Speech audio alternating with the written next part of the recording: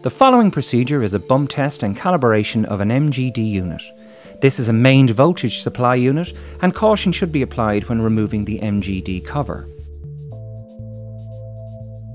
The tools required are a digital voltmeter with a resolution to 2 decimal places, crocodile clips, and/or a test probe, a flat-bedded screwdriver, and a Murco Calibration Kit, which includes your cylinder of calibration gas, flow regulator, flexible non-absorbent tubing, and a vented calibration hood.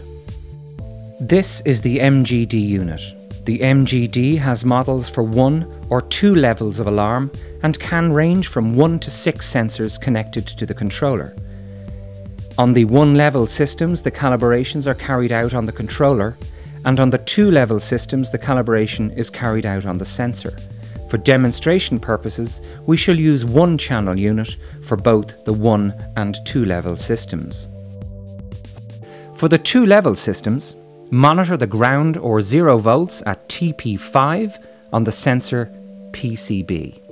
The standby voltage output in clean air can be monitored at TP4 and can be adjusted using RV1. The low-level alarm can be monitored at TP2 and adjusted by P8, and the high-level alarm can be monitored at TP1 and adjusted by P7. The delays for the low and high level are fixed and cannot be removed, but are approximately 25 seconds after reaching the alarm set point. The electrical setup of the 2-level system is shown using a semi-conductor version for demonstration purposes.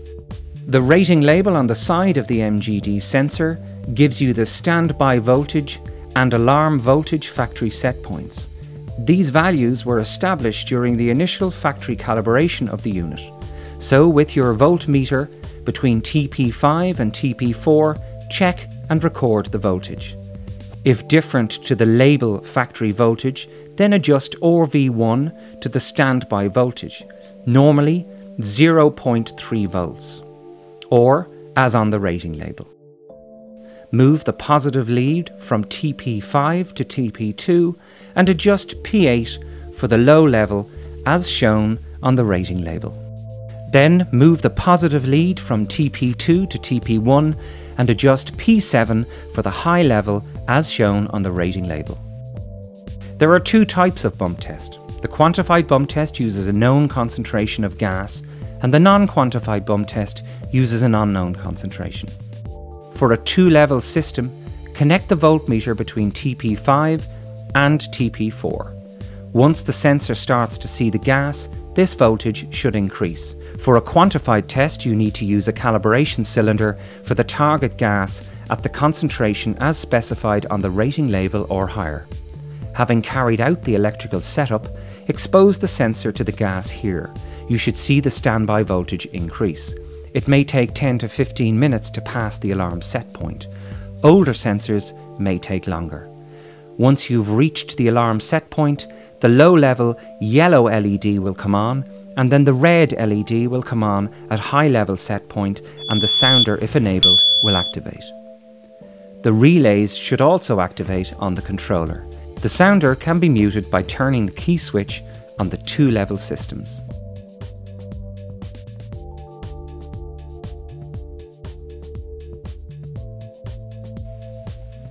There are 2 ways to carry out this calibration. One is to calibrate for the high-level alarm and use the electrical values to set the low level. This requires 1 cylinder of gas, and the other is to use 2 cylinders of target gas, 1 for each of the low level and high level.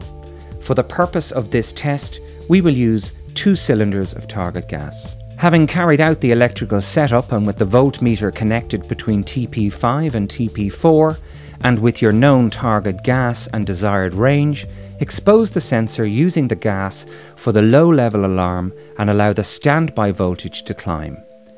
Once the voltage stops climbing and stabilizes, record this voltage.